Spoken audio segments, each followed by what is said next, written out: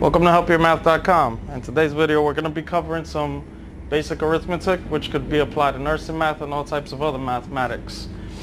In the first problem here we have a set or a series of decimal numbers, and the second problem also has a series of decimal numbers, while the third has a decimal number with 3 fractions, and the last is strictly restricted to fractions. Now they're all going to work in different ways. For the most part, these are decimal numbers that are greater than 1.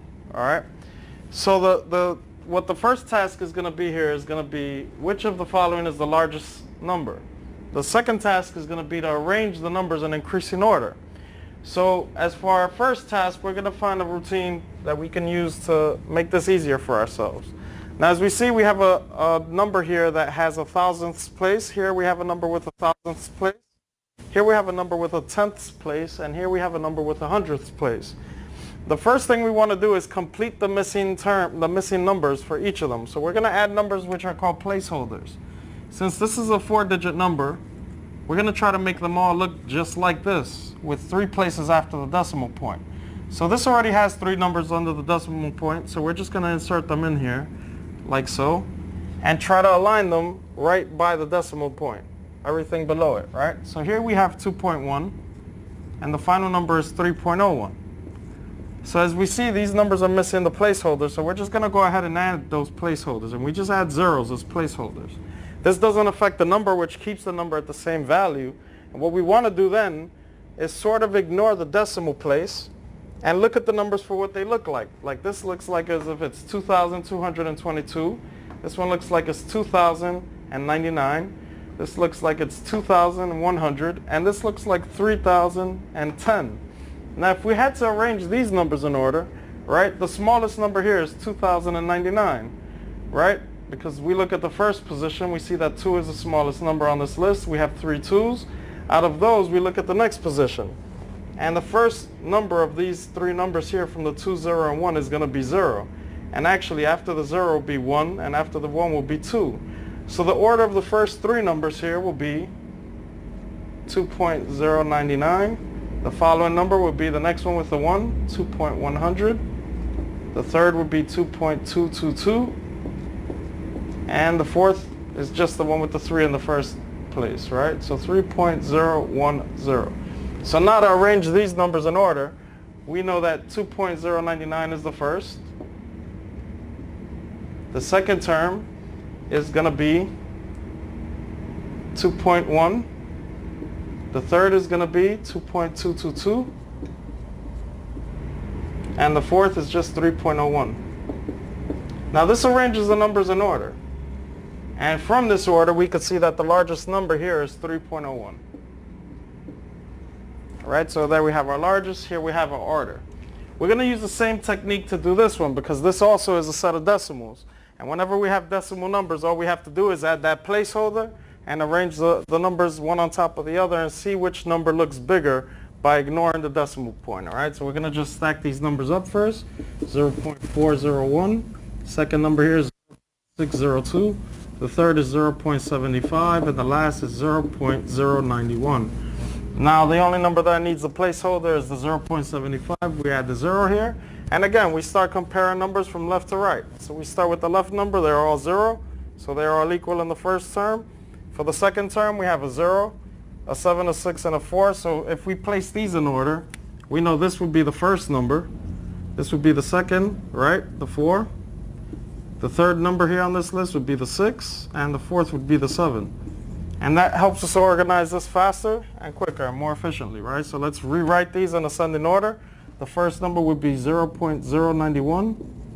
The second number on this list will be 0.041. I mean 401, not 0.41, 0.401. The third number would be 0.602. And the final number on this list that we listed is 0.75. So this helps us arrange it in order, and once we have it in order, it's easy to find the largest number is 0.75. That takes care of both things, one shot. Now in the next one here, we have decimals and fractions. Now technically there's 2 ways to do this. We can either change all numbers to fractions or all fractions to decimal, to numbers, right? And by number, I mean decimal number, right? Technically, the easiest way to do this is changing all numbers to decimals, because if we chose to change this to a fraction, we'd have 4 fractions. And the problem with fractions is we'd have to run something called the LCD to find the least common denominator of all the fractions.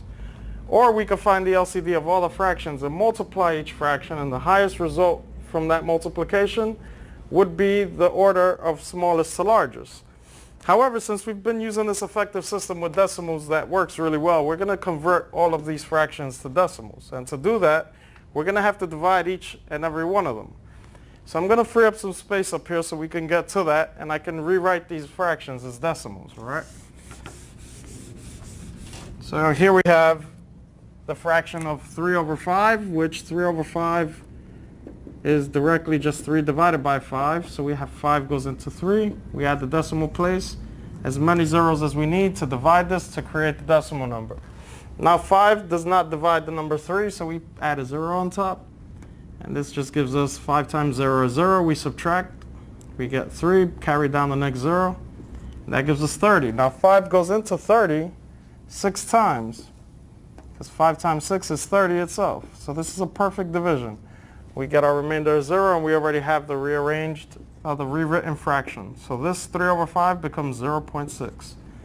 Now let's divide the next term. We have 3 over 4. So 3 divided by 4 gives us 4 divided by 3. 4 dividing 3. And here we're going to add 2 decimal places again, just in case. And we try to divide again. And we bring up the decimal also while we're dividing. So 4 goes into 3 0 times. Bring down that multiplication. 0 times 4 is 0. Subtract it from the 3 and we get 3. Bring down the 0. Get 30. 4 goes into 30.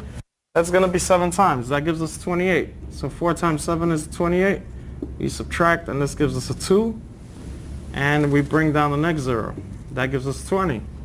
So 4 goes into 20 5 times. And that's perfectly 20.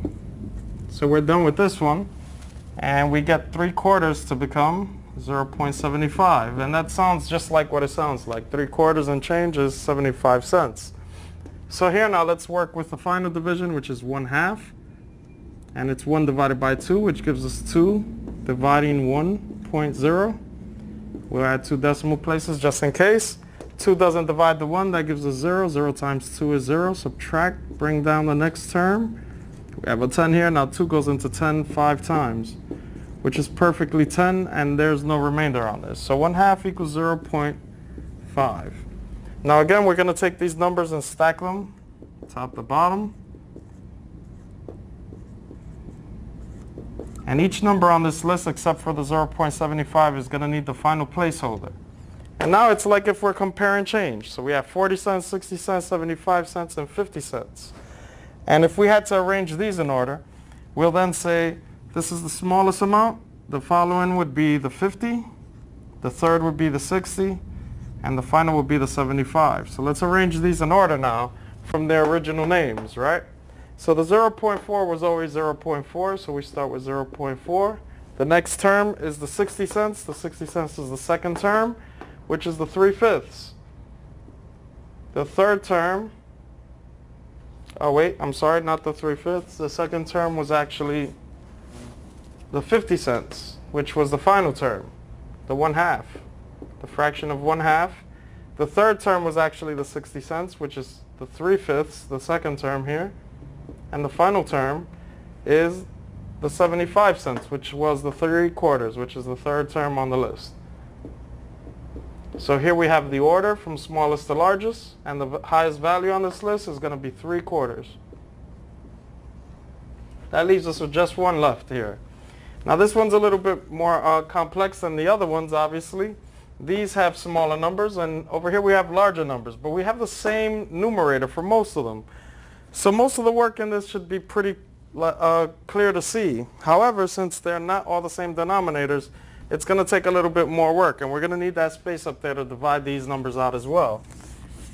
Now, in the case you're taking nursing math or something similar, this is going to be something very practical and something that you use very often. So get used to making these divisions if you're not allowed a calculator.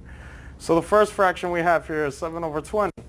So let's divide these numbers to find out the decimal value, so we could use the same system of the decimal points with placeholders when needed, right? So here we have 7 over 20, and 7 divided by 20 becomes 20 dividing 7. We'll add 2 decimal places for the sake of it. Bring up the decimal point. 20 does not divide 7. We bring down the next term.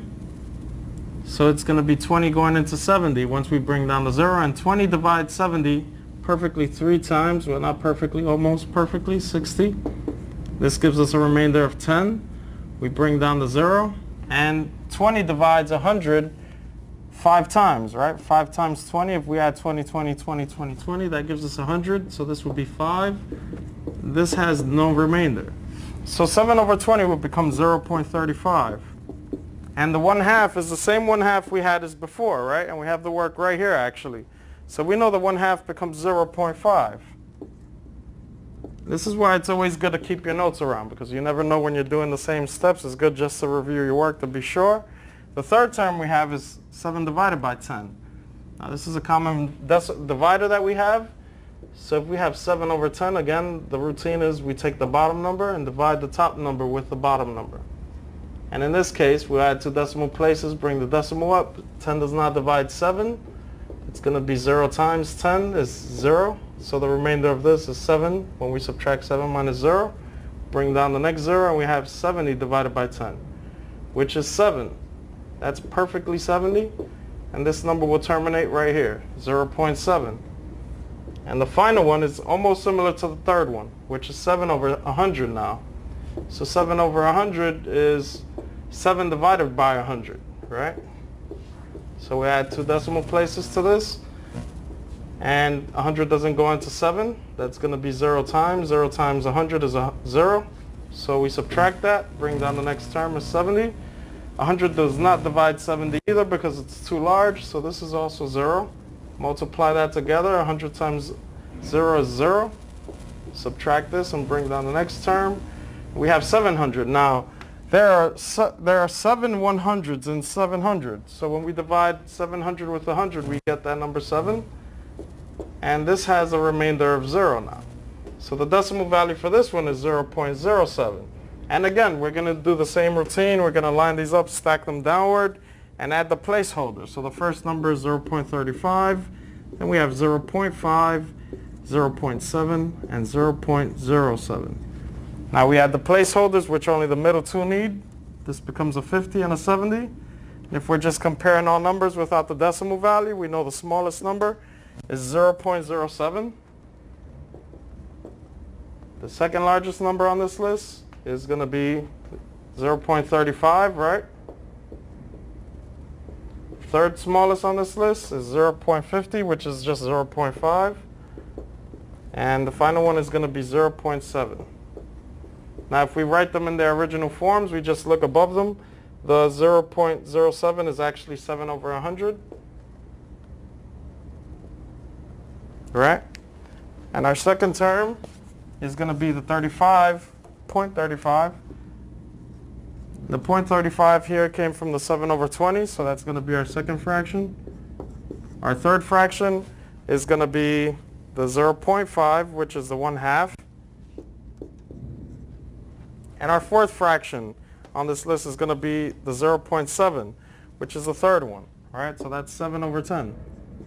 And then we have them in order from smallest to largest, and the largest one is the final one. So 7 over 10 is our largest number. All right, thank you.